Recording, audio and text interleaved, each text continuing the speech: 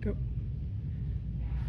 This is a 22-inch, 2¼ inch barrel. It's the same size as a youth model. Same size barrel as a softball model, 2¼ inch. As you can see, you can go one-handed or two-handed. Next model is a 26-inch one-hand with a 243 barrel head. I was using opposite top hand. And again, you can use as a one-hander or a two-handed barrel swing. Next model is a 28-inch 271 series. We have a 243 series to go with it, and we have a hybrid, a 243 head and a 271 handle. The concept of a two-handed short bat is you have to go A to B.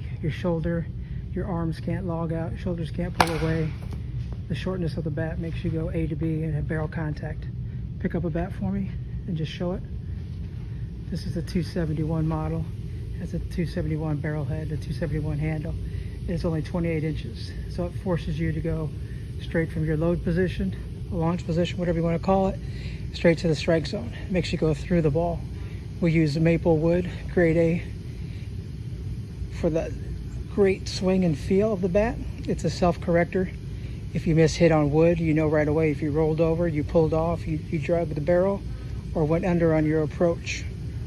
The concept is forcing a good swing, and it's also good for camps. We have the multiple sizes for multiple strengths of each athlete. Some athletes can't swing these. These are big league one-handed models or two-handed models. For a stronger athlete, you can use one hand, or you go back to the 26-inch with a big barrel head. So the concept is the athlete picks up the barrel, it feels exactly like their game bat. Same size handle, same size barrel, and it forces their head to stay down. And the 2 to 4 ounces heavier per model. So you're also working on grip, wrist, on forearm strength.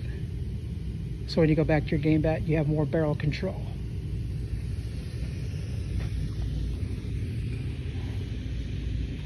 So we use the two-handed barrels to go to contact here. If I pull off with my arm, if I bar out, I'm going to go over it. If I go away, I can't reach it because I have less barrel on the ball. Each barrel on each model, whether it's 22 inches, 26 inches, 25 inches, and 28¼ inch, the length of our barrels are the length of your sweet spot on your game bat. So you're constantly working your hand-eye coordination to contact, and you can only hit the sweet spot of our barrel. So the idea of the game is to take barrel contact, and with the maple wood, you have to continue through the ball before we break and release the ball. So it forces our weight down. We miss it in the barrel. On the wood, it's a self-corrector, so I can go right away.